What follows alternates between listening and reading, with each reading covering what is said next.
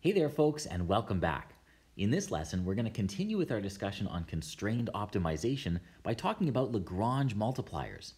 This is one of the most beautiful but also more challenging topics from multivariable differential calculus. So take your time with this section. Carefully read over the examples in the notes, and please let me know if you have questions. So to motivate our discussion, I'd like to consider the following example, which we're actually going to solve in the next video. Here, we're looking for the global max and min of the function f of xy equals y squared minus x squared, and we're doing this over the elliptical disk shown here. This disk can be described by the inequality x squared over 4 plus y squared is less than or equal to 1. Now, I know what you're thinking. Come on, Zack, isn't this just a closed and bounded set? We learned how to optimize over closed and bounded sets in the last lesson. We look for the critical points inside, we find extreme values of our function along the boundary, we compare their values and take the largest and smallest.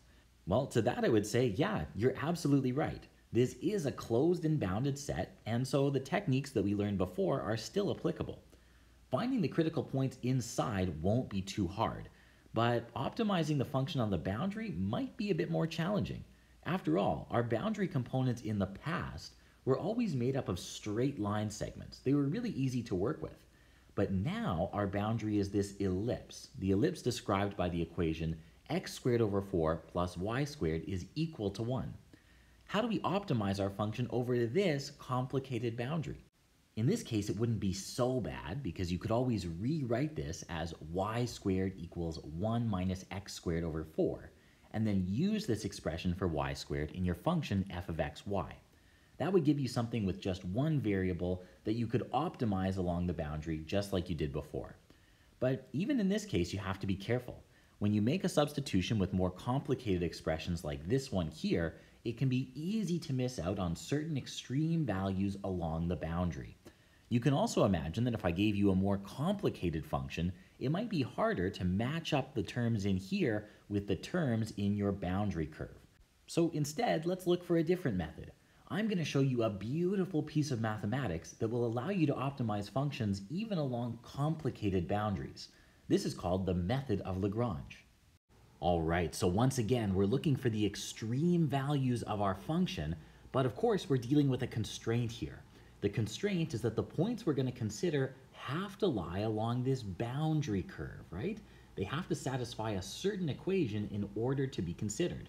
That equation we could write as g of xy is equal to some constant k. So for example, in our last slide, that constraint could be written as x squared over 4 plus y squared equals 1. We're only looking at the points that satisfy this equation. So which points along this elliptical boundary are going to give us the largest and smallest values of the function? Well, if you think about it, if we're trying to say something about the size of our function at particular points, we're really saying something about the function's level curves, right? The level curves of our function give us all points where the function attains a particular value. So for example, this is the level curve consisting of all points where the function attains a value of 6. You can see here that none of these points are going to lie on my constraint curve. So I'm never going to attain a height of 6 if I limit myself to just this curve here. So what do? We lower our standards. We can't get a height of 6, but maybe we could get a height of 5. Nope, no such luck. Again, no points on this level curve are going to lie on our constraint curve. So we continue to lower our standards. And you'll see that something magical happens when we lower our level curve to a height of 3. When we reach a height of 3, this point right here on our level curve just lies on this elliptical boundary. This shows that there's a point that satisfies our constraint where our function reaches a height of 3. And in fact, this is the best we can do.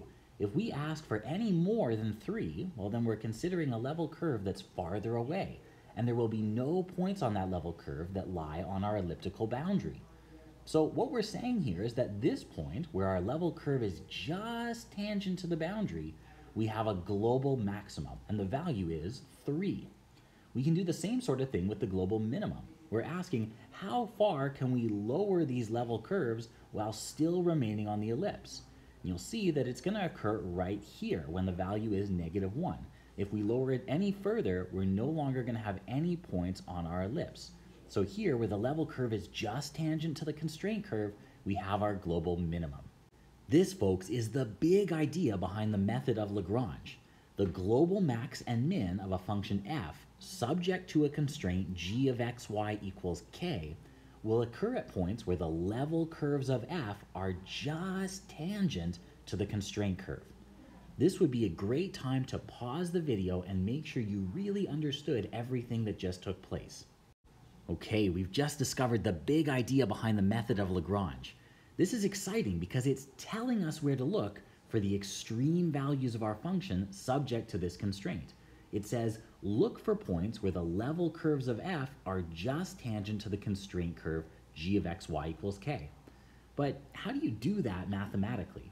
Like if I were to give you functions f and g, and I said, find the points where the level curves of f are tangent to this constraint curve, I mean, how would you do that?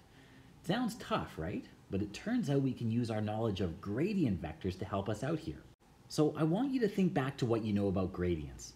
Last week when we introduced this topic, we said that the gradient of a function f is always going to point in the direction of steepest ascent, right? It tells us where to go to increase most quickly.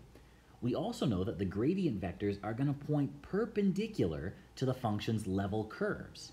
So in this case, my function is increasing in this direction, right? The level curves are getting higher. And since we know that the gradients are perpendicular to these curves, they might look something like this.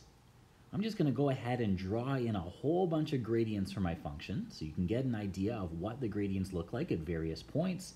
We're going to get a picture that looks something like this. Okay, well that's the situation for f, but what can we say about g? Well, g is just a function of x and y, right? So we can talk about its gradient. Just like for f, the gradient for g is going to point perpendicular to its level curves. But hold on a second. This curve that you see here, g of xy equals k, is a level curve for g, right? We're asking for all xy where g reaches a height of k. So the gradients of my function are going to be perpendicular to this elliptical curve. They might look something like this. Here I'm drawing them pointing outward, but maybe they point inward. The key here is that they're perpendicular to the red curve. All right, I want you to take one more look at our global max and global min. Do you notice anything interesting here regarding the gradient vectors? Looks to me like at both points, the gradient for f and the gradient for g are parallel. They're either pointing in exactly the same direction or in complete opposite directions. This, folks, is the key. At these points where the level curves of f are just tangent to the constraint curve, the gradient of f is going to be a scalar multiple of the gradient of g. So let's write this down. We're saying that at these points, nabla f is equal to some multiple lambda times nabla g. This is sometimes called the Lagrange equation, and it's this equation that we're going to solve to locate these points. This scalar multiple, by the way, lambda, we give it a special name. It's called a Lagrange multiplier. It's not just some useless number either. It contains information relevant to our optimization problem. I'm not going to get into the interpretation of lambda right here, but I will touch on this in my example videos. Before moving on, there's a small but important remark that has to be made. This equation, gradient of f equals lambda gradient of g, will always allow us to locate our global max and min unless we happen to be at a point on our constraint curve where the gradient of g is equal to 0. I mean, think about it. If the gradient of g is equal to 0, it doesn't matter what value of lambda you put here. The right-hand side of this equation will always be the 0 vector. But unless we happen to be at a critical point of our function f, this left-hand side won't be the 0 vector. So we're trying to say that something non-zero is equal to something 0, and it really just breaks down. So the moral here is we use this equation to find our global max and min, but we also have to give special attention to points on our constraint curve where the gradient of g is equal to 0. I'm going to summarize these ideas on the next slide, and then we'll jump into some examples. Okay, here's your summary, folks, the method of Lagrange. If you're looking for the extreme values of a function fxy subject to a constraint gxy equals k, Well, you can first locate all those problematic points x, y, where the gradient of g is the 0 vector, and of course the points lie on our constraint curve. They satisfy the equation gxy equals k. Usually this can be done quite quickly. The biggest part of the problem occurs in step 2. We need to find all points x, y that satisfy the Lagrange equation. Gradient of f equals a scalar multiple lambda times the gradient of g. Of course, we should also make sure that the points lie on our constraint curve, so they have to satisfy this equation as well. I'll show you how to do step 2 in some of our example videos. Finally, once we've found all solutions from step 1 and step 2, we're going to plug those points into the function f. The largest value we get out is going to be our global max, and the smallest value we get out will be our global min.